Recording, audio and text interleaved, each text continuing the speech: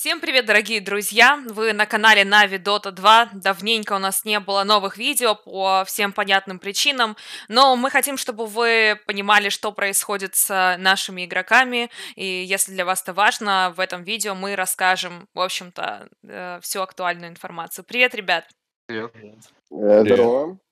Здорово! Рада вас видеть, даже на расстоянии, рада, что вы в приподнятом настроении, насколько я так смогла уже оценить, несмотря ни на что. Но давайте тогда поговорим, что происходит у каждого из вас сейчас в жизни, где вы находитесь, в каком состоянии моральном и все остальное. Вов, расскажи, вот ты давай, начнем с тебя. Ты у меня тут первый в Дискорде высвечиваешься. Расскажи, где ты сейчас находишься. Я сейчас нахожусь в Киеве, в центре Киева живу со своей девушкой. И каждый день я слышу очень страшные звуки, из-за чего на самом деле, довольно страшно просто жить. Мы постоянно спускаемся вниз, как бы, понятное Мгм. дело, в какое-то бомбоубежище. Как бы постоянно ходим в магазин за продуктами, уже месяц сидим дома. В целом, конечно, состояние моральное, оно с каждым днем все хуже и хуже, потому что непонятно, когда это все закончится. Есть, страхи и твоей жизни, и твоей карьеры, как бы всего этого. И это на нас давит очень сильно. Мы не знаем, чем заниматься. Сидим просто как бы... Просто сидим и пытаемся изо дня в день придумать, чем себе заниматься, чтобы, хоть как-то отвлекаться от этого всего. Мгм. Лёш, расскажи ты немножко, о чем, как сейчас выглядит твоя жизнь. Я смотрю, ты с Собакиным, у тебя есть поддержка. Мгм. Да, у меня 2 собакины, 2 поддержки. И я тоже живу в Киеве с девушкой. Да, так же все, как у Вована, на самом деле. Последние дни, слава богу, поспокойнее, гораздо меньше сирен и взрывов. Но в целом состояние такое тоже не из приятных. Спим в коридоре. В метро совсем тяжело было, поэтому только в крайнем случае.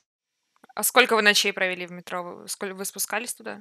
Мы один раз Мгм. все время, иногда спим возле лифта, на лестничной площадке, иногда, последнюю неделю в квартире стараемся просто за стенами прятаться, спать. Ну, была мысль уехать из Киева? Вот Вова, Лёша, вы находитесь сейчас в Киеве. У вас была мысль или возможность уехать? Почему вы остались? Это была, конечно, и возможность, и мысль. Мы постоянно об этом общаемся с Лехой, но пока что, то есть, я лично для себя принял, мы с девушкой приняли решение, что здесь безопаснее всего на данный Мгм. момент. Лёша, ты? Да, охватывала паника всеобщая пару раз. Э, Очень много друзей, знакомых уехало. Мы думали уезжать, но опять же у нас 2 собаки, непонятно, что может случиться в дороге. Белла, которая у меня на руках, старенькая, и у нее проблемы с дыханием, и Мгм. не хочется рисковать Подвергать ее стрессу, здоровьем. да. Да, Мгм. поэтому если бы я чувствовал, что мы не в безопасности находимся, то мы бы уехали, но на этом этапе, я надеюсь, хочется верить, что все наладится и все будет спокойно. Будем ждать этого. Илья, ты сейчас находишься, пожалуй, в самой горячей точке, если не в одной из. Ты находишься в Харькове. Да? Ты улыбаешься. Можешь рассказать, как сейчас твоя жизнь вообще выглядит? Ты, несмотря ни на что, стримишь, ты находишься в медиаполе, и это, если честно, очень поддерживает и восхищает многих людей. Расскажи о своей жизни сейчас в Харькове. Да, я просто сутками играю в комп, не знаю. Ну, поначалу, когда все началось, я был, наверное, как-то больше в каком-то подвешенном состоянии. В том плане, что я, помню, я проснулся, было 5 часов утра. Ну, такое бывает, что я там просыпался, кто-то шумел там сверху, не знаю, какие-то дети, может, еще что-то. А так я проснулся, Мгм. беру телефон, да и мне написал Леха, типа, началась война. Я вначале такой не понял, думал, он шутит, но потом оказалось, что это все не шутка. Вот, и ко мне приехали друзья, переехали с своей квартиры, потому что они там жили на какой-то 24 этаж, кажется, и боялись, что, типа, высоко, все такое. Переехали ко мне, и когда ты находишься рядом с какими-то людьми, они в основном паникуют, и я тоже паниковал там, поэтому первые вот дней 5 больше. Там было, ну, короче, там за мобилизацию и так далее, все эти вещи там и, короче, переживали из-за взрывы каждый, там тоже девочка мониторила все эти новостные паблики и так далее. Короче, было немного стремновато местами, даже пару раз за стену уходил. Вот. А так, потом, когда они решили ехать в Днепр, сказали, поедешь с нами, там безопасно, там, проверили дорогу и все прочее. Я сказал, что я не поеду, что я лучше здесь останусь, но по своим причинам. Мгм. Вот. И когда я остался один на какое-то время, скажем, в нем было все проще. То есть, ну, короче, глобально очевидно, да, что все очень плохо, и такое не должно происходить. Но если брать лично, я посижу за компом, я слышал взрыв, я уже просто его игнорирую. То есть я ни разу не ухожу в стену, я ни разу не был в бункере, ни разу не был в бомбоубежище. Если вижу взрыв рядом или слышу, я просто его игнорю. То есть Ну, это, у тебя ну, нет страха за свою жизнь в этот момент? Ну, просто это звучит, ну, так, удивительно, если честно, потому что есть знакомые у меня, которые вообще из убежища даже в Киеве не выходят. нет, мне так даже интереснее. Я вообще такой парень, который любит адреналин. Я когда слышу взрыв, думаешь, прикольно, ну уебется, ну, ой, извиняюсь. Ну, вырежите, короче. Такое время можно уж мультикнуться. Да, ну, в том плане, что так даже интереснее, у меня подскакивает адреналин, я чувствую себя живым, когда я слышу какой-то взрыв, я понимаю, что я могу умереть, и мне интереснее оставаться около окна, но я без шуток говорю. Не повторяйте это Интересно. дома. Не Да, Да, не я, если что, я не говорю никому преследовать эти мысли, мне просто так интереснее жить, ну, и я не хочу жить в страхе, я не считаю, что это правильно, я не Трюк хочу выполнен прятаться. профессиональными актерами, поэтому, пожалуйста, не пробуйте повторить это в реальной жизни. Хорошо, Алик, давай перейдем к тебе и к твоей истории. Расскажи, где ты сейчас находишься и как ты туда попал. Ну, я рассказывать, как я сюда попал, не буду, но я сейчас нахожусь в Турции, в довольно безопасном месте, но для меня также непонятно, что происходило, что сейчас происходит в мире. Я вообще даже первые 2 дня думал, что нас каждый раз говорил всем, что завтра все решится, потому что этого не может быть. 2022 год, такого не может быть, но, как видим, это затянулось.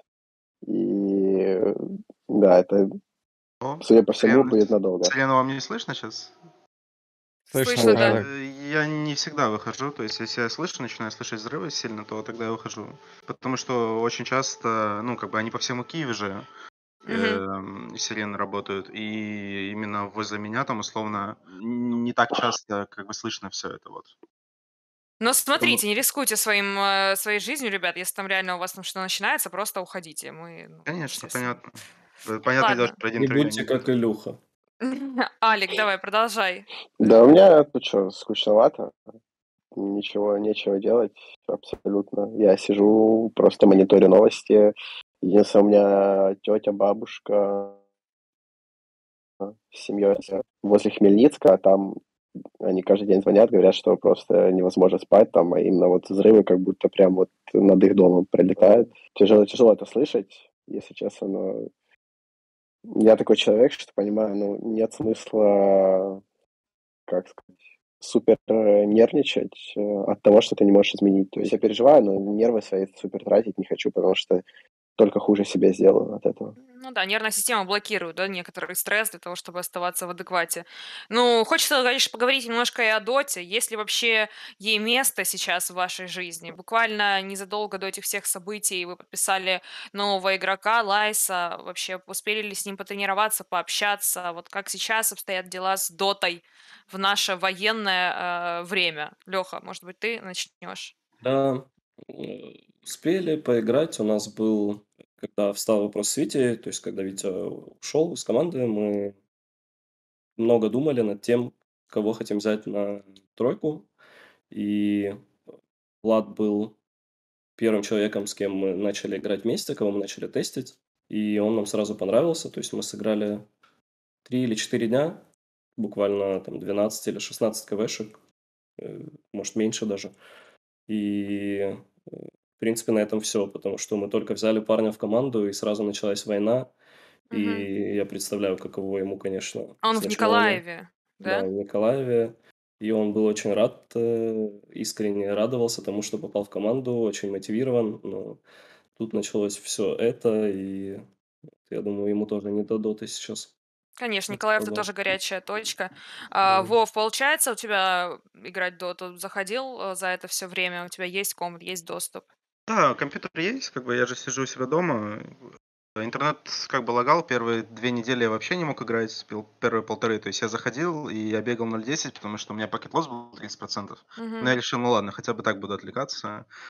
Потом в какой-то момент я там сыграл, ну, игр, наверное, 20 за 2 недели. А так в целом вообще нет настроения. То есть когда я захожу, я там могу сыграть 1-2 игры, и потом, ну, я это слышу с улицы, и я понимаю, что у меня нет настроения играть в доту. То есть это не тот настрой, который был раньше, и не вижу смысла просто заходить там условно и, ну, руинить Ну, челом игры. естественно. Да. Илья, ты же у нас тоже, как ты сказал, ты сидишь за компом 24/7, но помимо Доты, ты больше скорее в Warcraft, да, сейчас играешь в Lineage. Расскажи, что тебе сейчас помогает отвлекаться от этой ситуации? Я вообще не сыграл ни одной игры с начала войны в доту, Мгм. если что. Когда я знал, что война, у меня не было интернета вообще в квартире. И я думал только о том, что мне дадут интернет, и я буду сутками играть в доту, и, там, потому что я сильно ждал этот патч и так далее. Там у всех были завышенные ожидания изначально про этот патч, чтобы больше изменений и прочее. Вот. А потом я там общался с друзьями, пока они у меня были дней 5, и как-то дали нет, и потом я понял, что как-то я играть не особо хочу. Не знаю, вообще нет желания что-то почитать или развиться, не знаю, сыграть, ну, сейчас конкретно. Не знаю. Изучал патч вообще? Да не особо, я прочитал мельком, что-то запомнил. Скажем так, неудачный день патча был еще немножко. Ну да, это что вышло сразу в день патча.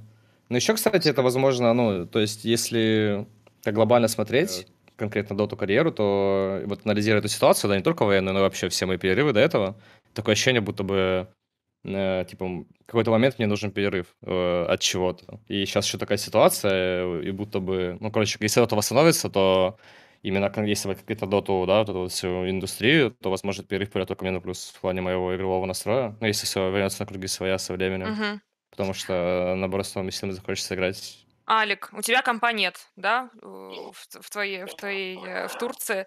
Расскажи, планирует ли он появиться, и как планируешь возвращаться в профессиональную доту? Я надеюсь, все-таки это случится рано или поздно. Ну, я сыграл, сейчас у меня где-то 7 игр, но эти 7 игр невозможно было играть, потому что фокуса нет, в принципе. Сейчас в Турции, не знаю, типа, очень тяжело найти нормальный компьютер, именно там, где я нахожусь, и просто нет нормального интернета, чтобы играть. Ну, у Наверное, тебя буду даже играть сейчас связь тормозит. хуже, чем пакет лос 50%. Тут еле видосы грузят. Были варианты снимать где-то в другой стране квартиру, пытаться арендовать комп, но тоже там, типа, либо нет аренды компа, либо тяжело найти комп, либо чтобы, если собрать там, то лучше уже купить новый. Ну, я месяц уже сижу без доты почти. У меня уже на вторую неделю начинается нереальная ломка. Я не могу даже... Я захожу в Twitch, и я в супер тильте сижу от того, что я смотрю доту, потому что я невероятно хочу играть. А каждый раз, когда я захожу, нереально сижу с этого просто недопонимание, что происходит, что мне делать, короче. Такое. Понимаю. Вова, Лёша, у вас была возможность там изучить патч, какие-то комментарии, может быть, дать такой Сейчас, подожди, я не слышу. долгожданный? У меня лагает. Видим. Мы заметили, братик, что тебя лагает. Да, у тебя У лагает, меня нормально. была возможность немножко поиграть, но, как Вова сказал, правда, тяжело очень фокусироваться на игре. Ну, у меня, по крайней мере, было несколько раз так, что я сажусь играть, думаю, вот все, сейчас надо попытаться разобраться в патче, есть время, вроде спокойно, сажусь, играю, и на 15-й минуте в игре начинается за окном и сирены, и взрывы, и ты думаешь, ну, типа, все, наигрался. Вот, Мгм. поэтому тяжело сфокусироваться, и, ну, немножко разобрался, да, в патче, чуть-чуть посмотрел, типа, Алло. сильно Да. игра не изменилась глобально, но появилось много новых фишек, героев, артефакты, приколы разные, то есть А там смотришь шар. EU DPC? Стартовал он. Вот мог прокомментировать уровень сейчас компетитив доты на Не новом патче? смотрел Не вообще смотрел. UDPC, нет, только играл ММ, пока тоже А не кто-то до из вас этого. наблюдал за Европой? Я смотрю там Twitch по 10 минут и выхожу. Тоже мельком. Мгм. Ну, очевидно, что всем сейчас абсолютно не до этого. Хотелось затронуть напоследок еще тему нашего региона. Давайте попробуем сделать какие-то прогнозы. Очевидно, что DPC СНГ отменено, и все из-за этого расстроены. Но я думаю, что не так расстроены, как из-за событий, которые происходят у вас за окном. И все же, какой сценарий развития СНГ региона, на ваш взгляд, сейчас является наиболее справедливым, вероятным и желаемым для вас? Вот как вы видите, что будет с нами? Ну, я думаю, что справедливым было бы, конечно, не затрагивать особо киберспорт, потому что, ну, люди, которые в киберспорте находятся, они не особо виноваты к тому, что сейчас происходит. Там есть люди, которым там и по 16, по 17 лет, типа, ну, причем они, но есть вероятность, что просто некоторые команды просто будут в европейском регионе играть. Вова, а ты как Э, думаешь, как бы ты хотел, чтобы развивались события в СНГ регионе Я бы, сейчас? честно говоря, хотел просто, чтобы это все закончилось, а потом уже Мгм. об этом думать, потому что, ну, родные, близкие, все в опасности. Я не думаю про будущее Доты сейчас. То есть Мгм. мне просто, ну, как бы вся моя жизнь, она, как бы, ну, сколько я лет играю в Доту? Лет, наверное, 7 или 8 уже, да, она состоит, как бы, по сути, из Доты, да. То есть я все вложил в Доту, и как бы это прекратилось. Поэтому я чувствую, что я выгораю именно как профессионал. Но это, ну, меркнет на фоне того, что сейчас происходит. Вот. И поэтому мне просто хочется, чтобы это все закончилось. Лёш, а ты? Какая твоя версия? Мне, конечно, бы хотелось, чтобы раз сезон отменили для Восточной Европы, просто его перенесли. И когда все наладится, а все обязательно наладится, я в это верю искренне, можно будет его провести дополнительно, либо начать просто с третьего сезона. Не хочется думать о том, что Дота в Восточной Европе э, начнет умирать как дисциплина. М, Я надеюсь, что будет возможность у всех команд русскоязычных поиграть в доту. Но сейчас не до этого, я согласен с Вовой. То есть Мгм. это второстепенно. Илья, у тебя есть какие-то мысли на этот счет? М. Да, не знаю конкретно, у меня я даже сейчас немного посидел, подумал, мне кажется, есть очень много людей, очень много мнений, и что бы я ни сказал, это ничего не изменит. Поэтому я даже не хочу думать, как-то размышлять, что для меня благоприятно было бы, допустим, потенциально. Буду просто ориентироваться по ситуации, когда уже что-либо разрешится. А размышлять на эту тему, ну какой смысл, если я ничего не решаю? Сейчас у многих команд проблемы с организациями, ну, особенно на территории России. Как сейчас у вас происходит коммуникация с нашей организацией, с NAVI? Поддерживают ли они как-то вас, у вас менеджер из России? Как вообще выстраиваются все отношения? И как-то чувствуете ли вы поддержку организации? Да, конечно, я постоянно списывался, ну, лично я, да, как бы я не буду говорить за всех, потому что все же, ну, мы в разных локациях находимся. И я лично списывался очень много с Золотаревым и Женей, и с нашим спортдиректором, правильно? У него должность Да. Хаусом, Алексеем Кучерем. Вот они мне очень много в чем помогли и советами, и действиями, как бы, и сказали вдруг, что, как бы, ну, мы тебе поможем в любом случае. Вот. В общем, мы будем заканчивать. Если у вас есть какой-то стейтмент, что-то, что вы бы хотели сказать всем, кто посмотрит это видео, я думаю, посмотрит много людей, у вас есть такая возможность. Если не хотите, мы просто будем заканчивать. Есть, в принципе, желание, чтобы все это закончилось как можно быстрее, и чтобы все наладилось, и вернуться к обычной жизни. Она уже не будет той, которая была до войны, очевидно. Но просто хочется жить в мире. На фоне всей дезинформации в интернете старайтесь не верить этому с той или иной стороны, думайте своей головой, потому что многие люди мне говорят, допустим, ну, я вас стримлю, да, много, кто-то говорит, допустим, да что там в Харькове, типа, чел сидит стримит, у него нет, типа, все окей, и все такое, там, Мгм. что это за бред, и все видео фейк, и все такое. Это все неправда. У меня в квартиру брата попали осколки, граната ракеты там разбомбила все стекла. У меня знакомый прислал мне с Харькова тоже видос, как прямо около его подъезда упала какая-то ракета. Но я не разбираюсь, крылатый, не крылатый, там по-разному. Сегодня мама проснулась, сказала, что в друга брата квартира прилетела, тоже там ракета, тоже крылатая, он находился в деревне, поэтому все ок. Я сам лично ехал 2 недели назад с квартиры, но с другой квартиры, там ждал такси часов 5, потому что, очевидно, ничего не работает, там как-то по суперверпрайсу. Я просто еду, объезжаю танки, обстрелянные машины по дорогам, да. Вот, поэтому в Харькове происходит жесткая война, я постоянно слышу звуки, я просыпаюсь ночью, даже в берушах, звуки очень громкие достаточно. Мне кажется, за все время раз 40 было такое, что у меня тряслась квартира от выстрелов. То есть где-то ударит так сильно, что я чувствую, что у меня типа стул, у меня стены все трясутся и пол. То есть Это просто бомбят ужас. жестко, интернет лагает тоже, бывает время от времени. Я бы просто посоветовал, ну, кто там уже выражается, тем более публично, да, решает, что для него это нормально, то просто думайте хотя бы головой и про что и про кого вы говорите и о чем вообще разговаривать. Потому что есть люди, которые попали в очень тяжелые ситуации, а если они еще морально не подготовлены и бросаются в панику и так далее, и еще эффект людей вокруг, то это все очень плохо. Страшно слышать, как бы, что на самом деле инфоповод, как Илюха сказал, происходит совершенно другой в России, да, и показывают с это совершенно другой стороны, хотя это все абсолютно неправда, и люди в это верят. Это Ну, это просто страшно, честно. То есть, есть такая книжка 1984. Для Мгм. меня это просто... Ну, я не думаю, что такое когда-либо вообще может быть, произойдет в 21 веке, но это не сон, это наяву происходит, и это ужас, который испытывают мои родные, близкие, я и все вокруг. Да, это ужас, это война, это никакая не военная операция. И поэтому, да, давайте пытаться держаться друг друга, не падать духом. Я очень рада, что вы вышли с нами на связь. Я знаю, что в это время это очень тяжело, и спасибо вам большое за это. Обычно я заканчиваю свое видео тем, что прошу вас подписаться, поставить лайк, написать какой-то приятный комментарий, но сейчас хотелось бы вас просто попросить держать свою голову в трезвости, читать, анализировать разные источники, держать себя в безопасности, если вы находитесь в Украине и в опасных точках, держаться близких, не унывать. Почитайте 1984, это действительно очень классная книга, которая тоже поможет вам, возможно, сделать какие-то выводы для себя. В общем, спасибо, что посмотрели это видео. Всем пока.